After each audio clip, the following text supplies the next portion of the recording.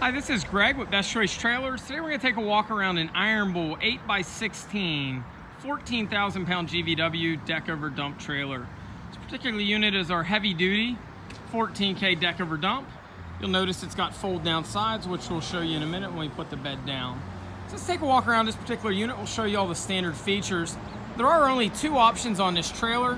One would be the spare tire mount, which we don't always do. The second would be ramps, which we pretty much would always have on this particular model trailer, but technically those are optional features. This unit is equipped standard with the 10-inch I-beam frame, nice heavy frame for this style trailer. It is a unibody style frame, meaning there's one main frame. It's not a stacked tongue and then main frame. Up front, it's got a nice heavy-duty coupler. Notice it's also got the integrated chain holder. It's got an adjustable cast coupler. It's got the 12K jack. If you're not familiar with the 12K jack, that's the biggest style jack they make, or that's readily available in this size trailer anyway. And it's got a spring-loaded inner leg that'll pull down. So you've got two different ways to adjust. You can pull the arm, swing down the inner leg, or you can extend the outer leg. It gives you plenty of adjustment. No need to carry around wood blocks or similar. Little detail on this particular unit we like, they use a T-style handle, not a paddle lock. A lot nicer style handle. Interstate battery, it's got a KTI pump, power up, power down. It's also got an integrated 110-volt charger, so you simply plug this into an extension cord with house current, and that'll keep your battery maintained. One thing you need to know, a lot of these battery trickle chargers are going to be a 2, a 5, or an 8 amp charge. Being that these are 140 amp hour batteries, you're going to need to charge the battery more than overnight. Generally, something like this you'd want to leave on for a weekend. This has a 20-foot all-weather remote cord designed to be long enough to make it to your truck. We do have wireless available for these as well if you would prefer wireless.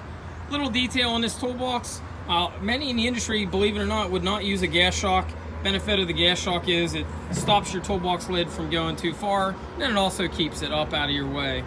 Sounds like a little detail, but again, take a look around. Many manufacturers don't use a shock, and then they also put the weather stripping on the trailer. So they've got gussets where the tongue breaks back to the main frame. They've got it plated on the top and then also on the side. Wiring on this is a sealed harness. You've got a sealed whip running from the junction there up front, and you've got another one that's going to run back the trailer, and then finally you got a last plug that goes across the back. Nice part about that is it's a fully sealed wire harness. They do clip the harness back going down the trailer sides. You've also got a safety prop if you ever need to work on the trailer, and then you've also got a guard for your scissor hoist. So speaking of the scissor hoist, this is a 14,000 pound rated trailer. That is a bit of an oversized hoist. Generally on a 14K trailer you would see a 5/16 scissor. On this particular unit it's equipped with a 520. A 520 is rated in excess of the trailer.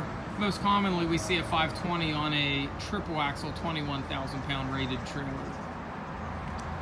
Another feature that's kind of unique to Ironbull, very seldom would you see this on a 14K trailer. More commonly you would see something like this on a dual tandem, would be the bed sill runners. I can try and lighten this up for you so you can see it better. But those bed sills would tie together the scissor and the cross members. Again, very seldom would you ever see that on a 14K trailer. But again, it's going to really stiffen this trailer up. Also notice they make good use of the steel. It also doubles as your ramp holder, so it doesn't have too much unnecessary steel. Undermount ramps, they build a little bit heavier. They use heavier treads. These, I believe, are a 2.5 inch tread, where in the industry normally we would see a 1.5 or a 2 inch.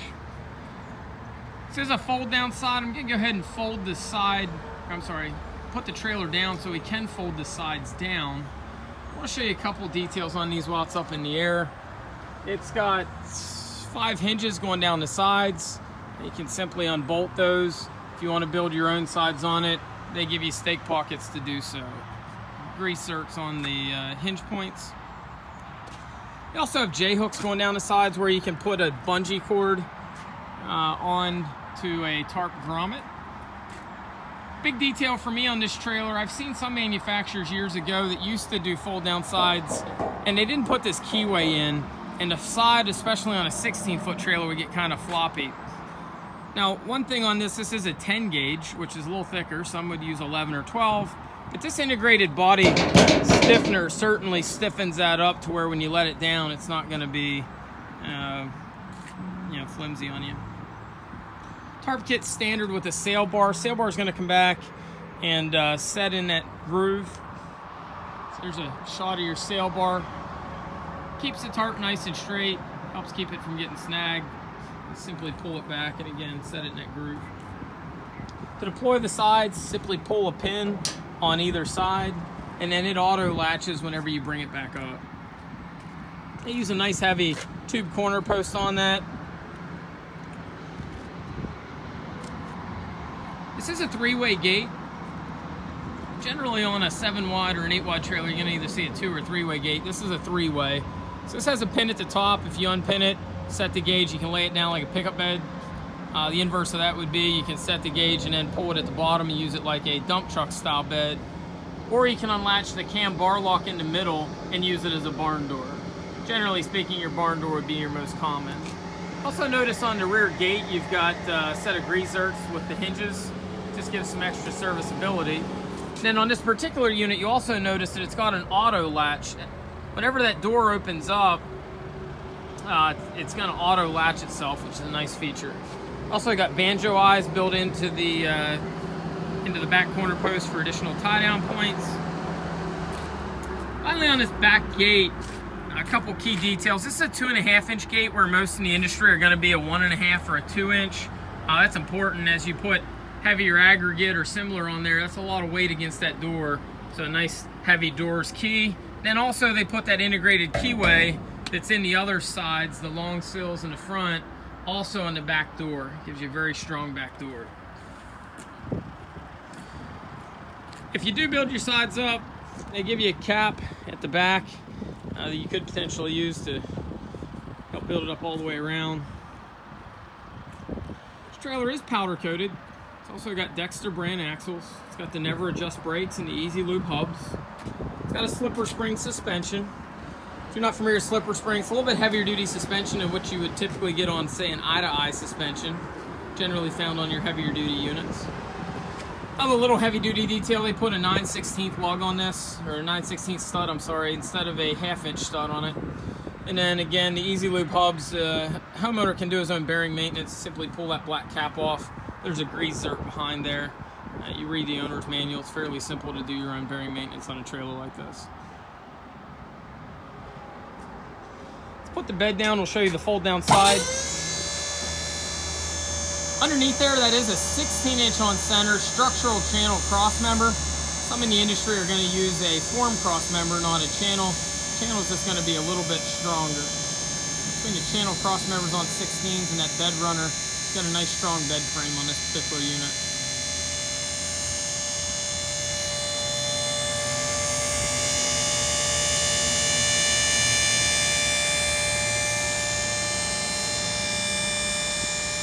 And you got your spare tire mount at the front. That is not a standard, and that is pretty much the only thing that wouldn't be standard on this particular unit.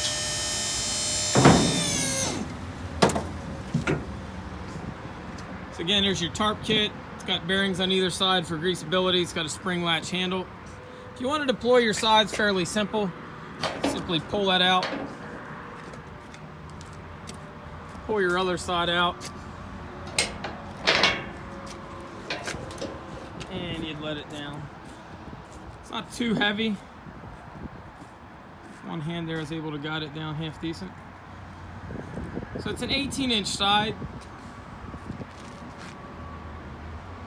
This has a 10-gauge floor on it. Of course, you got your D-rings in the corners. Again, if you did want to remove the sides and use it as a flatbed, or if you wanted to build your own sides up, you'd simply pull those off and build your own stake sides. This trailer also comes with a 232 warranty. They cover the full trailer 2 years, structure 3 years, and then they do a 2-year roadside assist. It covers the truck and trailer for items like being locked out, if you need hydraulic fluid, if you need a tire changed, etc. More details on that on our website. If you have any questions about the trailer or any of our other trailers, feel free to visit us on the web at bestchoicetrailers.com, or you can give us a ring at 717-220-4220. Thanks for looking.